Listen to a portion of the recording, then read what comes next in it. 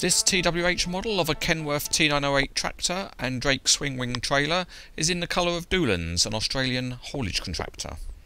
It comes in a smart branded Drake trailers box, and inside there are a couple of polystyrene trays, and the model's nicely wrapped inside with some protective polythene. One particularly nice inclusion is a couple of reprinted brochures and an instruction leaflet.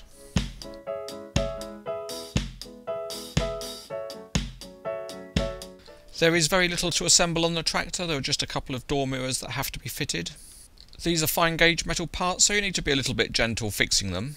There's also an oversized warning sign which can be fitted on the front of the tractor if you want. There are a number of spare wheels to fit to both the dolly and the trailer, and the instructions don't give any advice on which goes where, but it's quite straightforward. The ones with the silver locking clip go on the dolly, and the ones with the black locking clip go on the trailer.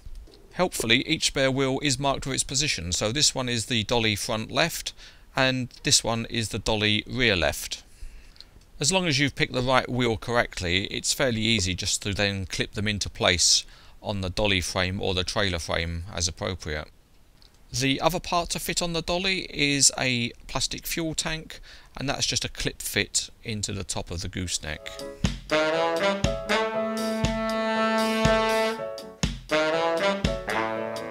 We'll start underneath the Kenworth, and the detail is first class. The suspension and transmission is excellent, and there are various hoses running up and down the chassis. At the front, the chromework is really good, with fine mesh detailing and the lights and the emblem on the radiator all looking really authentic.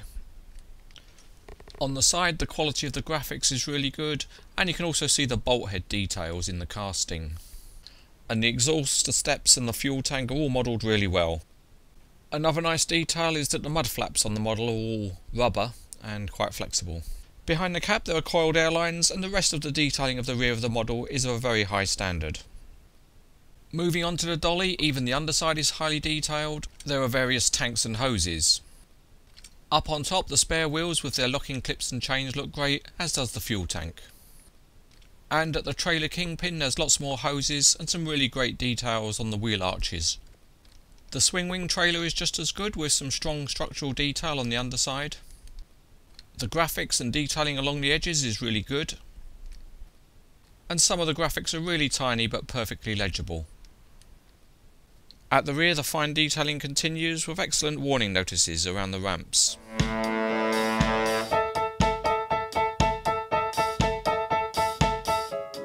We'll start by looking at the Kenworth, and it certainly rolls smoothly on the test track. Here it's shown with a slight angle of steering.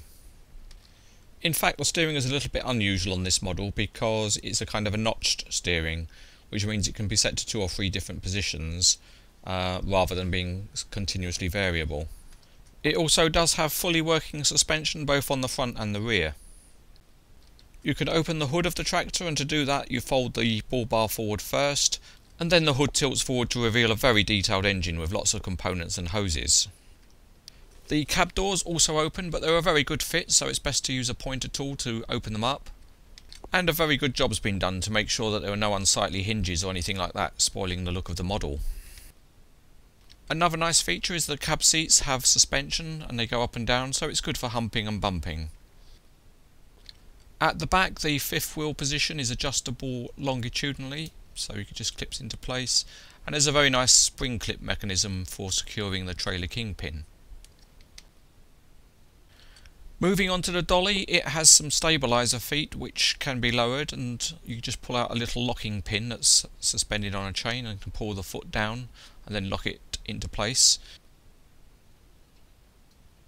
The wheel sets on the dolly have a full range of movement. They slide out for transporting wide loads, and the axle sets have a full range of movement both forward and backwards, and also independently side to side.